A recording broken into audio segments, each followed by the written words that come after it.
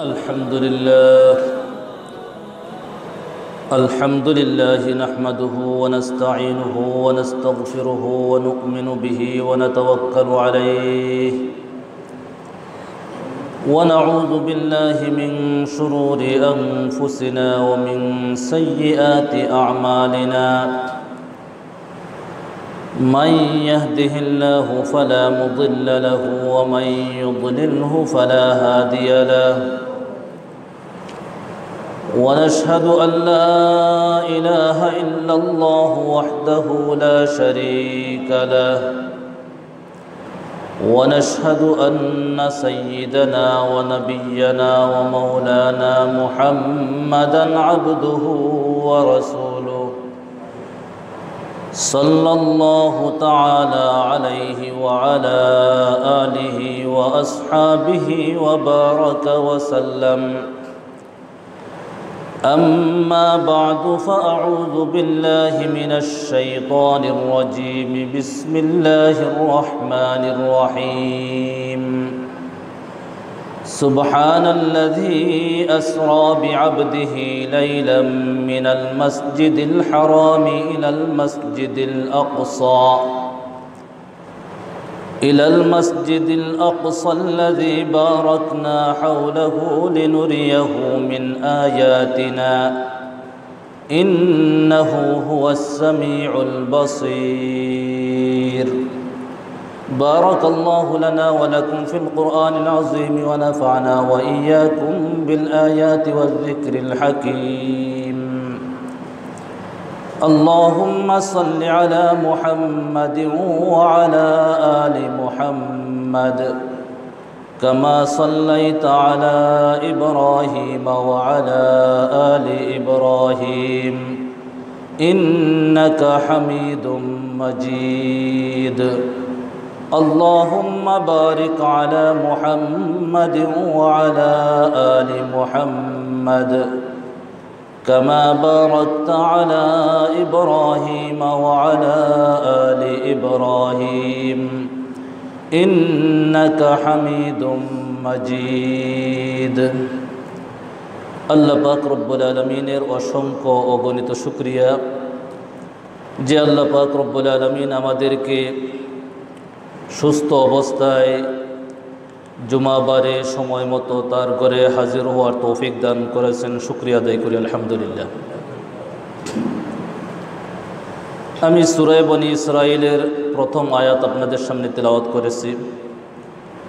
যেহেতু আমাদের মধ্যে একটা প্রসিদ্ধ আছে, রজব মাসের ২৭ তারিখ রসুলের মেরাজ হয়েছে। এটা আমাদের জনসাধারণের মধ্যে একটা কথা প্রসিদ্ধ।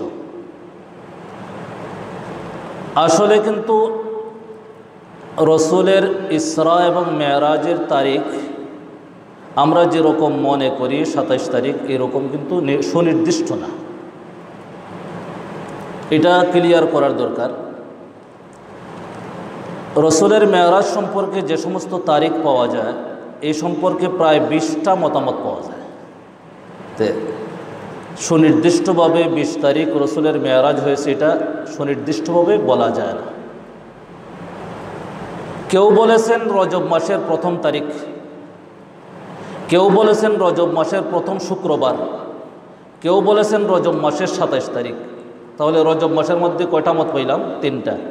আমি কয়েকটা বলতেছি। কেউ বলেছেন জুলকাদ মাস,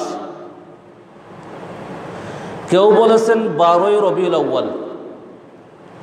রসুলের জন্ম হয়েছে ১২ই রবিউল আউয়াল, রসুল নবুয়ত লাভ করেছেন ১২ই রবিউল আউয়াল, রসুলের মেরাজ হয়েছে ১২ই রবিউল আউয়াল, রসুল দুনিয়া থেকে বিদায় নিয়েছেন ১২ই রবিউল আউয়াল।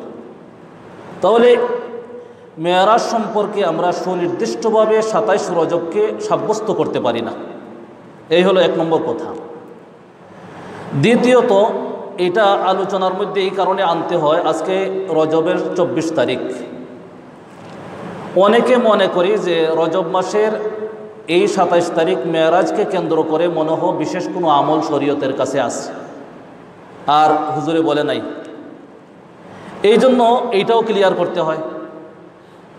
এই কথা আমরা পরিষ্কারভাবে জানতে হবে রজব মাস বা এই রজবের মেরাজ বা ইসরাকে কেন্দ্র করে আলাদা কোনো বিশেষ কোনো আমল নাই যে এই মেরাজের ঘটনা উপলক্ষে অথবা মেরাজের তারিখ উপলক্ষে এই কাজগুলা করতে হবে, বেশি নফল ইবাদত করতে হবে, অথবা এই রকম নফল পড়তে হবে, অথবা এই রকম রোজা রাখতে হবে। এই ধরনের কোনো বিশেষ কোনো আমলের কথা ইসরা এবং মেরাজ সম্পর্কে পাওয়া যায় না। ইসরা এবং মেরাজের ঘটনা বর্ণনা করেছেন প্রায় 40 জন সাহাবী। কোনো সাহাবী থেকে দিন তারিখও এরকম সাব্যস্ত পাওয়া যায় না। কোরআন হাদিসে এই ধরনের কোনো দিন তারিখ মেরাজ সম্পর্কে পাওয়া যায় না। পাশাপাশি মেরাজ উপলক্ষে কোনো বিশেষ আমলের কথাও পাওয়া যায় না। তাহলে দুইটা বিষয় আমাদের ক্লিয়ার হইল কিনা? যে একটা হলো 27 তারিখ রজবের 27 তারিখ মেরাজ হয়েছে, এটা প্রসিদ্ধ আমাদের মধ্যে, কিন্তু এটা কিন্তু সুনির্দিষ্ট। 2 নম্বর, মেরাজকে কেন্দ্র করে বিশেষ কোনো আমল করণীয় বা বর্জনীয় আছে, এই রকম কোনো আমলের কথা এই যে 40 জন সাহাবী থেকে মেরাজের ঘটনা, মেরাজের হাদিস বিবরণ পাওয়া যায়, এই ধরনের কোনো আমলের কথা পাওয়া যায় না। তাহলে এই দুইটা বিষয় ক্লিয়ার করার পরে আমি বলতে চাই, আল্লাহ পাক রব্বুল আলামিন এই সূরা বনী ইসরাঈলের মধ্যে রসুলের মেরাজ সম্পর্কে, রসুলের ইসরা সম্পর্কে আলোচনা করতে গিয়ে বলেন, সুবহানাল্লাযী আসরা বিআবদিহি লাইলাম মিনাল মাসজিদিল হারামি ইলাল মাসজিদিল আকসা الذي باركنا حوله لنريه من آياتنا إنه هو السميع البصير। মহান পবিত্র ওই সত্তা যিনি আল্লাযী আসরা বিআবদিহি, যিনি তার বান্দাকে রাত্রির কিছু অংশে মসজিদে হারাম থেকে মসজিদে আকসা পর্যন্ত ভ্রমণ করিয়েছেন, সফর করিয়েছেন। পবিত্র মহান ওই সত্তা আল্লাহ পাক রব্বুল আলামিন। আল্লাযী বারাকনা হাওলাহু, যার চতুর্দিক আমি বরকতময় করেছি। যে মসজিদে আকসার চতুর্দিক আল্লাহ পাক রব্বুল আলামিন বরকতময় করেছেন। সাথে সাথে এই সফর কেন করাইলেন এর কারণও আয়াতের শেষ দিকে বলেন, লিনুরিয়াহু মিন আয়াতিনা, আমার নিদর্শন আমার বান্দাকে দেখাইবার জন্য এই সফরটা আমি করাইলাম। আমার কুদরতি নিদর্শন, এই সফরের মাধ্যমে আমার সর্বশ্রেষ্ঠ রসুল দেখবেন। এই সর্বশ্রেষ্ঠ রসুলকে আমার কুদরতের নিদর্শন দেখাইবার জন্য আমি এই সফর করাইলাম। মুফাসসিরিনে কেরাম এই আয়াতের ব্যাখ্যা করতে গিয়ে বলেন, ইসরা শব্দ স্বাভাবিকভাবে ইসরা এবং মেরাজ কি, এই প্রশ্ন যদি করা হয় তাহলে সংক্ষেপে উত্তর দেওয়া যায় এটাই যে আমাদের রসুলের উল্লেখযোগ্য কিছু মুজিজা আছে, বিশেষ বিশেষ মুজিজা আছে। চন্দ্র দ্বিখণ্ডিত করা, কোরআনে করিম মুজিজা হওয়া, পাথর হাতের মধ্যে তসবিহ পাঠ করা, সামান্য খানায় বরকত হওয়া, কুয়ার মধ্যে পানি নাই, সামান্য কুলির পানি তার মধ্যে দেওয়ার পরে কুয়ার মধ্যে পানি উতলে ওঠা, এই অনেক মুজিজা। মৃত গুইসাপ আশহাদু আল্লা ইলাহা ইল্লাল্লাহ বলে সাক্ষী দেওয়া, এই ধরনের অনেক আল্লাহ রসুলের মুজিজা, যেগুলা আল্লাহ পাক রব্বুল আলামিন তাকে দেখাইছেন। রসুল হিসাবে যে সমস্ত অলৌকিক কর্মকাণ্ড আল্লাহ পাক রব্বুল আলামিন দেখাইছেন, এই সমস্ত কর্মকাণ্ডের নাম হলো মুজিজা। রসুলের মাধ্যমে যে সমস্ত অলৌকিক বিষয় আল্লাহ তাআলা দেখান, এইগুলাকে ইসলামী পরিভাষায় মুজিজা বলা হয়। তাহলে ইসরা এবং মেরাজ কি, এই সম্পর্কে যদি জিজ্ঞাসা করা হয় তাহলে সংক্ষেপে বলা যায় রসুলের অন্যতম একটা মুজিজা। কারণ এই ইসরা এবং মেরাজ সম্পূর্ণটাই ছিল অলৌকিক। সামান্য সময়ের ভিতরে আল্লাহ রসুল সাল্লাল্লাহু আলাইহি ওয়াসাল্লামকে মসজিদে হারাম থেকে মসজিদে আকসা পর্যন্ত সফর করাইলেন সামান্য সময়ের ভিতরে। তাহলে এই অলৌকিক এবং মুজিজা আল্লাহ রসুলের এই মেরাজের সফর, এটা স্বাভাবিকভাবেই মুফাসসিরিনে কেরাম এই আয়াত সম্পর্কে আলোচনা করতে গিয়ে বলেন যে রাত্রির মধ্যেও সারা রাত্র কিন্তু এই সফরের মধ্যে লাগে নাই। যে মাগরিব পরে সফর শুরু করছেন আর সারা রাত্রি সফর করে আবার ফিরে আসছেন ফজরের আগে, এরকম হয় নাই। আল্লাহ পাক রব্বুল আলামিন সুবহানাল্লাযী আসরা বিআবদিহি লাইলান শব্দ ব্যবহার করেছেন। এই লাইলান শব্দ ব্যবহার করাটাই প্রমাণ করে ইসরা শব্দের অর্থই রাত্রি ভ্রমণ করানো। এরপরে আবার লাইলান, যেটা তাফসীরের পরিভাষায় বলা হয় নাকেরা, ব্যবহার করা হয়েছে, অনির্দিষ্ট লাইলান শব্দ ব্যবহার করা হয়েছে। ইসরা শব্দের ভিতরে রাত্রির সফরের কথা আছে। এরপরেও লাইলান কেন আনা হলো? লাইলান এনে আল্লাহ পাক রব্বুল আলামিন ইঙ্গিত করলেন আমার বান্দাকে, আমার বন্ধুকে সারা রাত্রি সফর করতে হয় নাই, রাত্রির সামান্য অংশের ভিতরে এই এত লম্বা সফর আমি করে নিয়ে আসছি। এই দিকে ইঙ্গিত করার জন্য আল্লাহ পাক রব্বুল আলামিন লাইলান শব্দ ব্যবহার করেছেন, যে সারা রাত্র কিন্তু আমার বন্ধুর সফরের মধ্যে লাগে নাই, সামান্য সময়ের ভিতরে আমার রসুল এই এত লম্বা সফর, জান্নাত জাহান্নাম, সিদরাতুল মুনতাহা, আরশ, কুরসি, এক সবগুলা মসজিদে আকসা থেকে মসজিদে হারাম পর্যন্ত, মসজিদে হারাম থেকে মসজিদে আকসা পর্যন্ত এত লম্বা সফর আমার রসুল সামান্য সময়ের ভিতরে করেছেন। সেই দিকে ইঙ্গিত করার জন্য আল্লাহ পাক রব্বুল আলামিন লাইলান শব্দ ব্যবহার করেছেন। এখানে আরেকটা বিষয়, যে আব্দুন শব্দ আল্লাহ তাআলা ব্যবহার করেছেন। আব্দুন শব্দ ব্যবহার করে আল্লাহ পাক রব্বুল আলামিন এই দিকে ইঙ্গিত করেছেন যে আসলে কিন্তু আল্লাহ রসুল সাল্লাল্লাহু আলাইহি ওয়াসাল্লামের মেরাজের সফরটা স্বপ্ন যুগে আত্মিক ছিল না, সশরীরে ছিল, সশরীরে ছিল। এর প্রমাণ হলো আব্দুন শব্দ। কারণ আব্দ হওয়ার জন্য বডিও লাগবে, রূহও লাগবে, একদিকে আত্মাও লাগবে আর একদিকে বডিও লাগবে, না হয় আব্দ হওয়া যাবে না। যেহেতু আব্দ হতে হলে এই দুইটা জিনিস একত্রে হওয়া লাগে, তাহলে আল্লাহ পাক রব্বুল আলামিন রসুলকে মসজিদে আকসা, মসজিদে হারাম থেকে মসজিদে আকসা পর্যন্ত এবং মসজিদে আকসা থেকে 7 আসমান, জান্নাত জাহান্নাম, এই সবগুলা সফর করাইছেন আল্লাহ পাক রব্বুল আলামিন সশরীরে, শারীরিকভাবেই সফর করেছেন। শারীরিকভাবে যদি সফর না করবেন তাহলে এটা অলৌকিক কিছু হবে না। কারণ যদি স্বপ্ন যুগে এই সফরটা হইতো, মেরাজ, আল্লাহ রসুলের মেরাজ স্বপ্ন যুগে হয়েছে, কয়েকবার হয়েছে স্বপ্ন যুগে, আর সশরীরে হয়েছে একবার, তাহলে আল্লাহ রসুলের এই মেরাজের সফরটা যদি স্বপ্ন যুগে হইতো তাহলে এটা আশ্চর্যের কিছু ছিল না, এটা বিস্ময়ের কিছু ছিল না। স্বাভাবিকভাবেই আমরা স্বপ্নে অনেক কিছু দেখি। আমরা সাধারণ মানুষ, মনে করেন একজন সাধারণ মানুষ স্বপ্নে দেখলো যে বাংলাদেশ থেকে ফ্লাইট করছে, একবারে হিথ্রো লন্ডন এয়ারপোর্ট গিয়ে এখানে থেকে আবার রিটার্ন ফ্লাইটে ফিরে আসছে, করোনা ভাইরাস ধরা পড়ছে, স্বপ্নে দেখলো। হায় হায় করোনা ভাইরাস। যতটুকু না মানুষ এই ভাইরাসে আক্রান্ত, এর চেয়ে 1000 গুণ আতঙ্কিত। এত ইমান দুর্বল আমাদের। এই পশ্চিমারা, খ্রিস্টানরা যা করছে তাদের দেখা দেখি আমরা তা ফলো করতেছি। আমাদের ইমান দুর্বল। প্রথমে যার মধ্যে এই রূপটা দেখা দিল, এটা কে দিছে? কে দিছে? আমরা বলতে পারি না। ইমানি বিশ্বাস কি বলে? প্রথমে যে ব্যক্তিটা এই রোগে আক্রান্ত হয়েছে, কে দান করছে তাকে এই রোগ? তাকে কোন জিনিসের ছোঁয়া লাগলো? আল্লাহ পাক রব্বুল আলামিন দিছেন।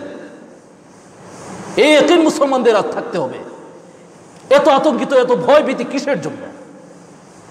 সব কিছু বন্ধ করে দিব, নামাজ বন্দিগি বন্ধ করে দিব। রসুলের অভ্যাস হলো যদি কোনো বিপদ, দুর্যোগ, মহামুসিবত, গজব আসতো, তখন রসুল নিজে মসজিদে যাইতেন, মসজিদে থাকতেন, আরো সাহাবায়ে কেরামকে মসজিদে যাওয়ার জন্য উদ্বুদ্ধ করতেন। এটা হলো নিরাপদ আশ্রয়। ওমান দাখালাহু কানা আমিনা। আমাদের চলা কিন্তু, গতি কিন্তু উল্টা। ওই যে তাদের স্টাইল দেখলাম, তাদের স্টাইলে এখন খাচ্ছি, তাদের স্টাইলে চলতেছি, তাদের স্টাইলে চুল কাটতেছি, তাদের স্টাইলে ফাড়া প্যান্ট পরতেছি, এই সবগুলা তারা বন্ধ করে দিছে, এখন আমরাও বন্ধ করে দিতেছি। আর এই মুসলমানের করণীয় কি ছিল? কোন কারণে আসছে? কোথায় গিয়ে সমাধান? ডাক্তার দিয়ে এটা মোকাবেলা করা যাবে? কোন ব্যবস্থা এটা মোকাবেলা করা যাবে? কখনো না। আল্লাহর গজবকে কোনো থিওরি, কোনো প্রযুক্তি আল্লাহর গজবকে মোকাবেলা করার সামর্থ্য রাখে না। আপনারা কি মনে করেন সামর্থ্য রাখে? আল্লাহর গজবের মোকাবেলা কারোর সামর্থ্য আছে? একটা ল্যাংড়া মশা যদি আল্লাহ তাআলা পাঠান, তাহলে এই ন্যাংরা মশার মোকাবেলা করার মতো শক্তি কোনো দেশ মহাদেশের নাই, কোনো রাষ্ট্রপতির নাই, কোনো রাজ্যের নাই। নমরুদ, ফিরাউন, হামান, তাদেরকে আল্লাহ পাক রব্বুল আলামিন হালকা হালকা গজব দিয়ে ধ্বংস করেছেন। এইগুলারও তারা এত বড় বড় পরাশক্তি কিন্তু এইগুলার মোকাবেলা করতে পারে নাই। আমরা বলি, শুধু বলি মোকাবেলা করবো। এইগুলো হলো ইহুদি খ্রিস্টানদের কথা। মুসলমান কিন্তু এই ধরনের কথা বলতে পারে না। মোকাবেলা করার জন্য হলো মসজিদ, আল্লাহর দরবারে নত হও। যে অপরাধের কারণে, যে অন্যায়ের কারণে, যে অশ্লীলতার কারণে, যে গুনাহের কারণে, যে পাপের কারণে তোমাদের আজকে এই গজবে দেখা দিয়েছে, এই গুনাহের কারণে তুমি জলদি জলদি মসজিদে ঢুকো, জলদি জলদি তওবা করো, জলদি জলদি ইস্তেগফার করো। এইগুলা বাদ দিয়া আমরা এখন দেখা গেল মুসলিম দেশগুলোও মসজিদ বন্ধ করে দিচ্ছে। হায় হায়, এই যে প্রভুরা করতেছে, ইউরোপরা করতেছে, আমেরিকা করতেছে, যুক্তরাষ্ট্র করতেছে, তাদের দেখা দেখে আমরাও করতে হবে। অথচ খবর নিয়ে দেখেন যে চীন, সেখান থেকে করোনা ভাইরাসের সূত্রপাত, এইখানে নাকি তারা আশ্রয় নিতেছে মসজিদে। মুসলমান ব্যতিক্রম। ইহুদি খ্রিস্টান রাইজ আল্লাহ রাসূল বলেছেন, লা তাত্তাবিউন্না সুনানা মান ক্বাবলাকুম শিবরান বিশিবরিন ওয়া যিরাআন বিযিরাইন হাত্তা লাউ দাখালু জুহরা দাব্বিন তাবি'তুমুহুম। কিলা ইয়া রাসূলুল্লাহ আল ইয়াহুদা ওয়ান নাসারা। ক্বালা ফামান। রাসূল যেভাবে বলে গেছেন যে তাদের দেখা দেখি তারা যা করবে, অন্ধভক্ত হয়ে তাদের দেখা দেখি আমরা এটা করব। তারা বন্ধ দিয়েছে, আমরা সব বন্ধ দিব। কি জন্য বন্ধ দেব? কি দরকার আছে? আমরা মুসলমানের মনের দিলের মধ্যে আকীদা রাখতে হবে, রোগ দেওয়ার মালিককে, এই বিশ্বাস রাখতে হবে। আর আপনি কি গ্লাসের ভিতরে যদি বন্দী হয়ে যান, আপনাকে কি মৃত্যু এফেক্ট করবে না? আল্লাহ পাক রব্বুল আলামিন কি বলেন কোরআনে কারীমের মধ্যে, আইনামা তাকুনু ইউদরিকুমুল মাউত। তুমি যেখানেই থাকো মৃত্যু তোমাকে ধরবে, মৃত্যুর হাত থেকে কেউ বাঁচতে পারবে না। এত ভয় কেন? মরণ যখন আসবে তখন মরবই। এই হসপিটালে এই ভাইরাস দেখা দেওয়ার আগে রোগী ছিল না, তাহলে এখন যদি রোগী যায় তাহলে এত আতঙ্কিত হওয়ার কি দরকার আছে? আগে যেরকম রোগী ছিল এখনো এরকম আছে। মুসলমানদের আকীদা বিশ্বাস রাখতে হবে, যা কিছু হয় আল্লাহর পক্ষ থেকে হবে। এই আকীদা বিশ্বাস রেখে এই ধরনের ফর্মুলা রাসূল দিয়ে গেছেন, পরিষ্কার পরিচ্ছন্নতা, এটা ঈমানের অঙ্গ আমরা বলি। যতটুকু পরিষ্কার পরিচ্ছন্নতা থেকে নিয়ে যা কিছু করার দরকার আছে, বিশেষভাবে আমাদের করণীয় হলো তওবা ইস্তেগফার বেশি বেশি করা, আল্লাহর দরবারে তওবা ইস্তেগফার করা। আমার গুনার কারণে, আমার অপরাধের কারণে আজকে এই মহামারী দেখা দিয়েছে। আজকে সারা বিশ্বের মানুষ আতঙ্কিত। আতঙ্কিত হোক অমুসলিমরা, আতঙ্কিত হোক খ্রিস্টানরা, আতঙ্কিত হোক ইহুদিরা, কিন্তু মুসলিম কিন্তু এত আতঙ্কিত হওয়ার কথা না। মুসলিমের প্রধান ইবাদতখানা পাক পবিত্র হয়ে মসজিদে আসবে, সাজদায় পড়বে, কান্নাকাটি করবে আল্লাহর দরবারে। এটা হলো মুসলিমদের করণীয়। এই ধরনের দুর্যোগের মোকাবেলার জন্য এইটা হলো মুসলিমদের হাতিয়ার। এই দুর্যোগ মোকাবেলার জন্য মুসলিমদের হাতিয়ার কি? মুসলিমদের হাতিয়ার হলো আল্লাহ আল্লাহ করা। আল্লাহ আল্লাহ করার সবচেয়ে উত্তম জায়গা কোনটা? মসজিদ। ঘরের মধ্যে কিন্তু নিয়ে নিরিবিলি একবারে মনোযোগ দিয়ে ইবাদত বন্দেগী করা যায় না।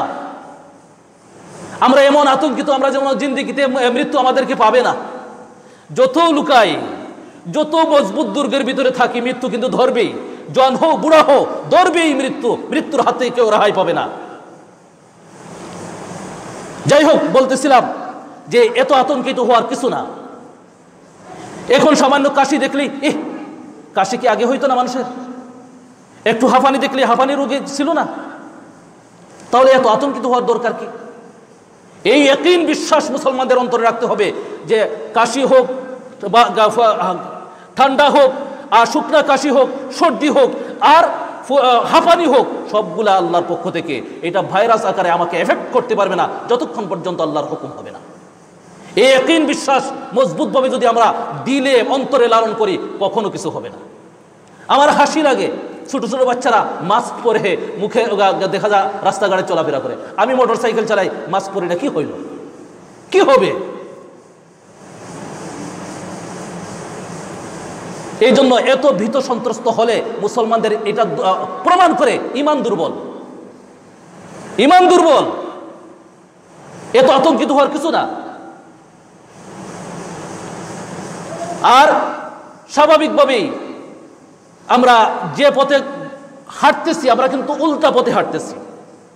আমরা বলতেছি শক্তি দিয়া, অস্ত্র দিয়া, কোনো বাহিনী দিয়া এই এই ভাইরাসের মোকাবেলা করা যাবে, র্যাব দিয়ে এই বাহিনীর মোকাবেলা করা যাবে, এই ভাইরাসের আর্মি দিয়ে মোকাবেলা করা যাবে, পুলিশ দিয়ে মোকাবেলা করা যাবে, কোনো হসপিটাল দিয়ে মোকাবেলা করা যাবে, কোনো বিশেষজ্ঞ ডাক্তার দিয়ে মোকাবেলা করা যাবে? কখনো না।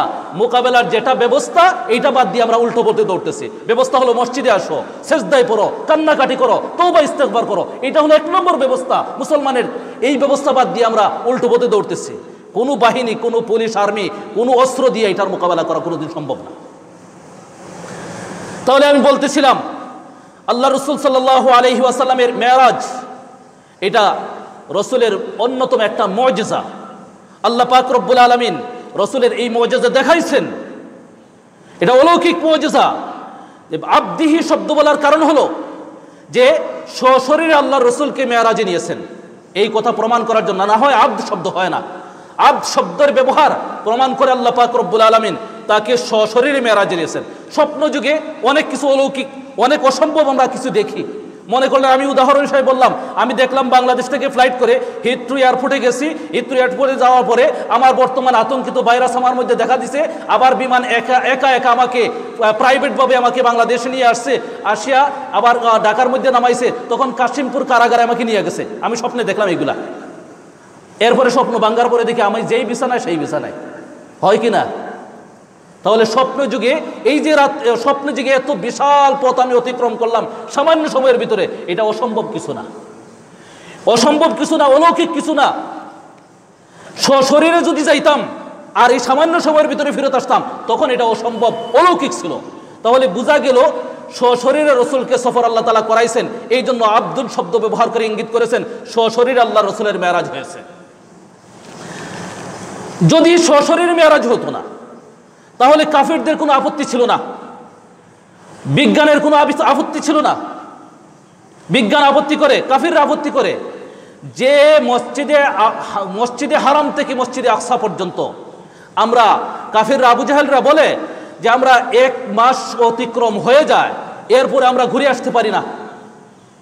1 মাস পাড়ি দিয়ে যায়, এরপরে আমরা ফিরে আসতে পারি না।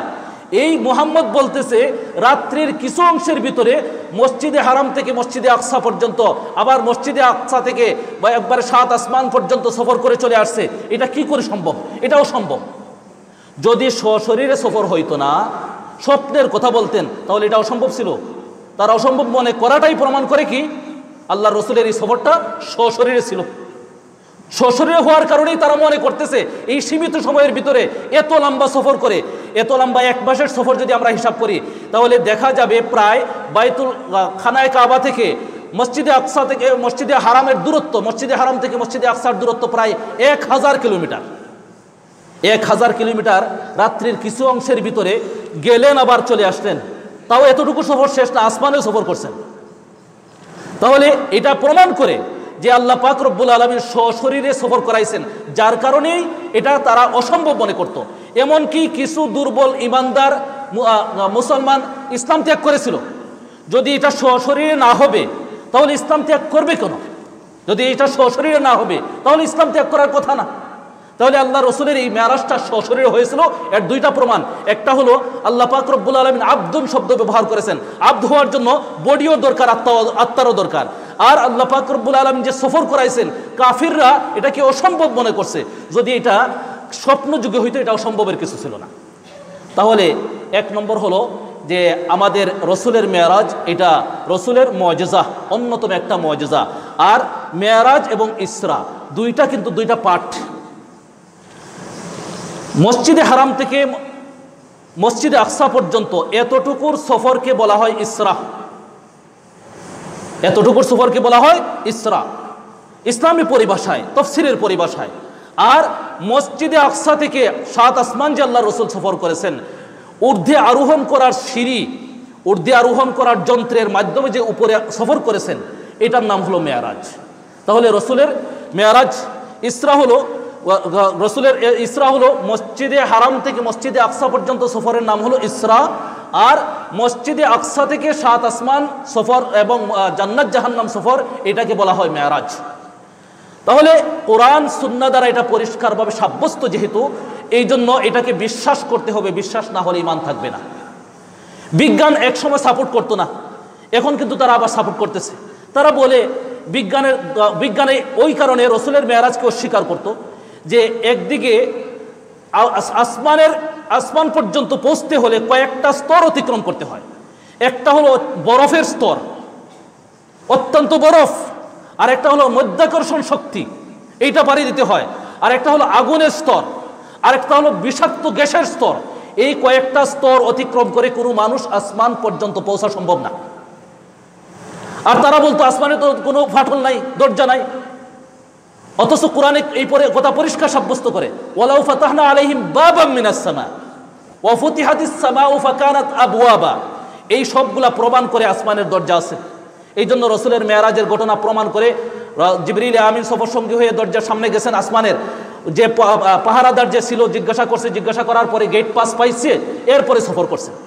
প্রথম আসমানে গিয়ে হজরত আদম আলাইহিস সালামের সাথে সাক্ষাৎ হয়, দ্বিতীয় আসমানে গিয়া হজরত ইয়াহিয়া এবং ঈসা আলাইহিস সালামের সাথে সাক্ষাৎ হয়, 3 নম্বর আসমানে গিয়া হজরত ইউসুফ আলাইহিস সালামের সাথে সাক্ষাৎ হয়, 4 নম্বর আসমানে গিয়া হজরত ইদ্রিস আলাইহিস সালামের সাথে সাক্ষাৎ হয়, 5 নম্বর আসমানে গিয়া হজরত হারুন আলাইহিস সালামের সাথে সাক্ষাৎ হয়, আর 6 নম্বর আসমানে গিয়া হজরত মুসা আলাইহিস সালামের সাথে সাক্ষাৎ হয়, 7 নম্বর আসমানে গিয়া হজরত ইব্রাহিম আলাইহিস সালামের সাথে সাক্ষাৎ হয়। এইরকম বিভিন্ন আসমানে গিয়া বিভিন্নভাবে আল্লাহ পাক রব্বুল আলামিন সাক্ষাৎ করাইছেন। বিভিন্ন নবীদের সাথে সাক্ষাৎ হয়, সালাম কালাম হয়, মুসাফা হয়, কথাবার্তা হয়। যাই হোক, এইটা কিন্তু আমার বলা মকসদ না। এই হলো মেরাজের, ইসরা এবং মেরাজের সংক্ষিপ্ত পরিচিতি। দ্বিতীয়ত, এই মেরাজের সফর থেকে আমাদের শিক্ষণীয় কি? প্রথমে কিন্তু আমি বলে দিছি তারিখ এবং এই দিনে কোনো কিছু করার আছে কিনা এই সম্পর্কে বলে দিছি। মেরাজের সফর থেকে আমাদের 1 নম্বর শিক্ষণীয়, রসুল মেরাজের সফর থেকে আল্লাহ পাক রব্বুল আলামিন অন্যান্য ইবাদত বন্দিগির হুকুম জিবরিল আমিনের মাধ্যমে নাজিল করেছেন। আর আল্লাহ পাক রব্বুল আলামিন মেরাজের সফরে নিয়ে আল্লাহ রসুলকে 50 ওয়াক্ত নামাজ ফরজ করে দিয়েছেন। এটা সরাসরি ডাইরেক্ট। তাহলে নামাজ কি পরিমাণ গুরুত্বপূর্ণ ইবাদত, যে নামাজটা জিবরিল আমিনের মাধ্যমে, ওহীর মাধ্যমে আল্লাহ তাআলা ফরজ করেন নাই, সরাসরি মেরাজের সফরে যাওয়ার পরে আল্লাহ পাক রব্বুল আলামিন 50 ওয়াক্ত নামাজ ফরজ করে দিয়েছেন। এরপরে যখন এই 50 ওয়াক্ত নামাজ ফরজ নিয়ে আসলেন, আসার পরে মুসা আলাইহিস সালামের সাথে সাক্ষাৎ, মুসা আলাইহিস সালামের সাথে পরামর্শক্রমে আরও 9 বার আসা যাওয়া করেন। এক বর্ণনা মতে 9 বার যখন আসা যাওয়া করেন, 9 বারে 5 নং 45 বার মুসা আলাইহিস সালাম কি পরামর্শ দিয়েছিলেন যে আমার উম্মত অনেক শক্তিশালী ছিল, তারা 2 ওয়াক্ত নামাজ ঠিকমতো আদায় করতে পারে নাই, আপনার উম্মত 50 ওয়াক্ত নামাজ আদায় করতে পারবে না। এটা আমি বাস্তব প্র্যাকটিক্যাল অভিজ্ঞতা উম্মত সম্পর্কে আমার আছে, সুতরাং আপনি যান, গিয়ে আরও নামাজ কমাইয়া নিয়ে আসেন। এই ধরনের ঘটনা তো আমরা শুনছি। তখন এইভাবে আল্লাহ রসুল মুসা আলাইহিস সালামের পরামর্শে 9 বার আল্লাহর পাক রব্বুল আলামিনের দরবারে যাতায়াত করেন। 5 নং 45 ওয়াক্ত আল্লাহ তাআলা কমাইয়া 5 ওয়াক্ত ফরজ করে দেন। সাথে সাথে এই সুসংবাদ দিয়ে দেন যে আমি এই সুসংবাদ দিলাম 50 ওয়াক্ত নামাজ আমি আপনার উম্মতের উপর ফরজ করেছিলাম, এখন 5 ওয়াক্ত ফরজ রাখলাম। যদি আপনার কোনো উম্মত 5 ওয়াক্ত নামাজ সুন্দরভাবে সঠিকভাবে নিয়ম মতো আদায় করে, তার আমল নামার মধ্যে 50 ওয়াক্তের সওয়াব আমি দান করব। তাহলে 5 ওয়াক্ত নামাজ আল্লাহ তাআলা ফরজ করলেন, কিন্তু আমাদের আমল নামার মধ্যে 50 ওয়াক্তের সওয়াব ঠিক মতোই থাকবে। এই জন্য মেরাজের 1 নম্বর শিক্ষা হলো যে নামাজ, যেহেতু মেরাজ থেকে আল্লাহ রসুল নিয়ে আসছেন, মেরাজ থেকে আল্লাহ পাক রব্বুল আলামিন সরাসরি অর্ডার দিয়েছেন, সুতরাং সবচেয়ে বড় ইবাদত, শারীরিক ইবাদত নামাজ। নামাজের প্রতি আমরা সবচেয়ে বেশি গুরুত্ব দিতে হবে। এইটা হলো মেরাজের 1 নম্বর শিক্ষা। আরও অনেক শিক্ষা আছে, সংক্ষেপে আরও কয়েকটা ইশারা করতেছি। আল্লাহ রসুল সাল্লাল্লাহু আলাইহি সাল্লাম দেখলেন যে মেরাজের সফরের মধ্যে একদল মানুষ শুয়া আছে। এখন শুয়া অবস্থায় বিশাল পাথর দিয়ে তার মাথার মধ্যে ফেরেশতারা আঘাত করতেছে। আঘাত করার পর আবার মাথা চূর্ণ বিচূর্ণ হয়ে যাচ্ছে, আবার পাথর আনতে আনতে পাথর গিয়ে ছিটকে পড়ে, পাথর আনতে আনতে আবার মাথা ঠিক হয়ে যায়, আবার এনে মাথার মধ্যে মারেন। এখন জিবরিল আমিন সফর সঙ্গী তাকে হযরত রাসূল করিম সাল্লাল্লাহু আলাইহি ওয়াসাল্লাম জিজ্ঞেস করলেন, এরা কারা, এই করুণ অবস্থা, মাথার মধ্যে এই ধরনের পাথর দিয়ে আঘাত করা হচ্ছে কেন? তখন জিবরিল আমিন উত্তর দিলেন, এরা হলো আপনার উম্মতের মধ্যে যারা ফরজ নামাজ ঠিক মতো আদায় করতো না। তাহলে নামাজের সম্পর্কে মেরাজের সফরের সাথে নামাজের গুরুত্বপূর্ণ 2টা কথা সম্পৃক্ত আছে কিনা? একদিকে আল্লাহ পাক রব্বুল আলামিন মেরাজে নামাজ ফরজ করে দিয়েছেন, আরেকদিকে হলো নামাজ ছাড়ার কারণে এত কঠিন শাস্তির সম্মুখীন একদল মানুষকে দেখলেন। 2 নম্বর আরেকদল মানুষকে দেখলেন রক্তের নদীতে হাবুডুবু খাচ্ছে, সাথে সাথে জোর করে তাদেরকে বড় বড় পাথর গিলানো হচ্ছে। তখন রাসূল করিম সাল্লাল্লাহু আলাইহি ওয়াসাল্লাম জিজ্ঞেস করলেন, জিবরিল আমিন, এরা কারা, এদের এই করুণ অবস্থা কেন? তখন জিবরিল আমিন বললেন, এরা হলো যারা সুদখোর, যারা হারামভাবে মাল উপার্জন করত, এরা হলো তারা। তাহলে 2 নম্বর আমরা মেরাজের শিক্ষা, 1 নম্বর হলো নামাজ। মেরাজ থেকে আমরা শিক্ষা নিলাম নামাজের প্রতি সবচেয়ে বেশি গুরুত্ব দিতে হবে। 2 নম্বর হারাম থেকে, হারাম উপার্জন থেকে বাঁচতে হবে, আর না হয় এই ধরনের শাস্তির, কঠিন শাস্তির সম্মুখীন হওয়া লাগবে। 3 নম্বর আরেক দল মানুষকে দেখলেন যে পিতলের বা তামার নখ তাদের হাতের মধ্যে, আর নখ দিয়ে বুক এবং মুখের রক্ত, গোশত এরকম ছিঁড়তেছে। এমনি নখ দিয়ে যদি আমরা স্বাভাবিকভাবে চিরি তাহলে তো সারা মুখ এমনি চিরা হয়ে যাবে, সারা বুক এমনি চিরা হয়ে যাবে। আবার পিতলের বা তামার নখ হাতের মধ্যে লাগানো, এইটা দিয়ে নিজের মুখ, নিজের বুক এরকম চিরতেছে, রক্ত পড়তেছে। রাসূল করিম সাল্লাল্লাহু আলাইহি ওয়াসাল্লাম জিজ্ঞেস করলেন, এরা কারা? তখন জিবরিল আমিন বললেন, এরা হলো যারা গীবত করতো, যারা গীবত করতো। এখন আমরা চিন্তা করে দেখি কত ভয়াবহ শাস্তি, যে আমরা তো 2-3 জন একসাথে হলেই আরেকজনের কিছু না বললে কথার মধ্যে টেস্ট আসে না, কথার মধ্যে মজা, ইন্টারেস্ট পাওয়া যায় না। আরেকজন সম্পর্কে কোনো একটা সমালোচনা না ঢুকাইতে পারলে, আরেকজন সম্পর্কে কোনো একটা মন্তব্য না ঢুকাইতে পারলে আমার কথার মধ্যে কিন্তু টেস্ট পাওয়া যাচ্ছে না। যেরকম সিঙ্গারার মধ্যে সস লাগাইলে একটু টেস্ট, এরকম কথার মধ্যে আরেকজন সম্পর্কে একটু সমালোচনা, আরেকজন সম্পর্কে একটু গীবত করলে যেন একটু টেস্ট পাওয়া যায় কথার মধ্যে। আমাদের অবস্থা এরকম, অথচ কত কঠিন শাস্তি। এই জন্য রাসূল মেরাজ থেকে যে শিক্ষা নিয়ে এসেছেন, আমাদের এই শিক্ষা আমাদের জীবনে গ্রহণ করতে হবে। আল্লাহ পাক রব্বুল আলামিন আমাদেরকে রাসূলের এই মেরাজ থেকে যে সমস্ত শিক্ষা নিয়ে এসেছেন আমাদেরকে জানিয়ে দিয়েছেন, এই সমস্ত শিক্ষা মতো আমাদেরকে আমল করার আল্লাহ তাআলা তৌফিক দান করুক। আর বিশেষভাবে আমরা এই যে ভাইরাসে আতঙ্কিত, আমরা বেশি বেশি মসজিদমুখী হওয়ার দরকার। 24 ঘন্টা মসজিদে মুসলমান সেজদায় পড়ে কান্নাকাটি করার দরকার। কারণ আমাদের গুনার কারণে, আমাদের অপরাধের কারণে, আমাদের অন্যায়ের কারণে, আমাদের অশ্লীলতার কারণে আজকে এই মহামারী দেখা দিয়েছে। সুতরাং এইটা প্রতিরোধ কোনো মিলিটারির মাধ্যমে হবে না, কোনো বাহিনীর মাধ্যমে হবে না, কোনো পুলিশের মাধ্যমে হবে না, কোনো র্যাবের মাধ্যমে হবে না, কোনো হসপিটালের মাধ্যমে হবে না, কোনো ডাক্তার বাহিনীর মাধ্যমে হবে না। এটা মোকাবেলা করার ব্যবস্থা সেটা হলো মুসলমানের মোকাবেলার ব্যবস্থা হলো তোমাদের জায়গা হলো মসজিদ। মসজিদে আসো, সেজদায় পড়ো, কান্নাকাটি করো, তওবা করো, ইস্তেগফার করো, তাহলে আল্লাহ তাআলা এই মহামারী থেকে তোমাদেরকে নাজাত দান করবে। আল্লাহ পাক রব্বুল আলামিন আমাদেরকে সঠিক বুঝ দান করুক। ওয়া আখিরু দাওয়ানা আলহামদুলিল্লাহি রাব্বিল আলামিন।